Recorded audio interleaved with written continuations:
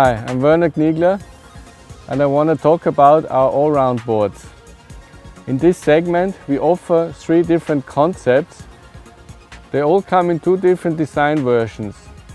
Wood sandwich gloss on the far right side and the board next to it, wood sandwich matte. I start with the Fusion. Already the look of it shows that it's the most extreme all-round board. It has a quite narrow nose and a pintail, and that indicates that it's more suitable for waves.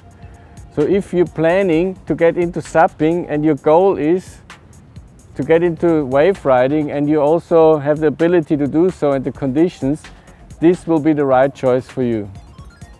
The 2 boards on the right, they're called all-round. As the name says already, they cover it all. They're slightly longer, more parallel, drawn out outline, and they give great directional stability.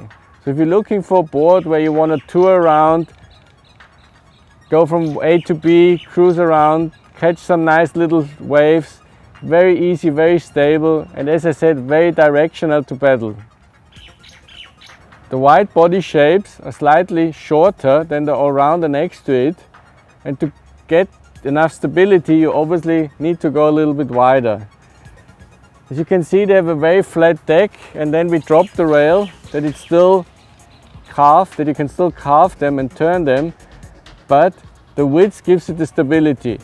So very easy to get on, very stable, you can put a sail on, huge range of use, just a good fun board. And the nice thing, it's not as long, so it fits easier in your garage or in your storage place at home as well. If you want to pick a board out of our all-round range, if you're living in a destination where you have waves and you want to get into them as quick as possible, you pick the Fusion.